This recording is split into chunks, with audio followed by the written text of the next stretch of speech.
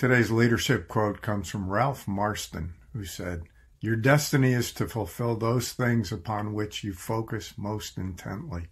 So choose to keep your focus on that which is truly magnificent, beautiful, uplifting, and joyful.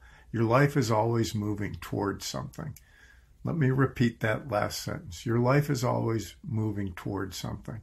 So don't let it be a continual focus on what you're afraid of, what could go wrong, what's broken, and what makes life miserable. When you are focused on the positive, it's where hope exists. It's where opportunity exists. It's where gratitude exists. So focus on the magnificent, the beautiful, the uplifting, and joyful. It will reflect in your life and in your leadership and those who follow you.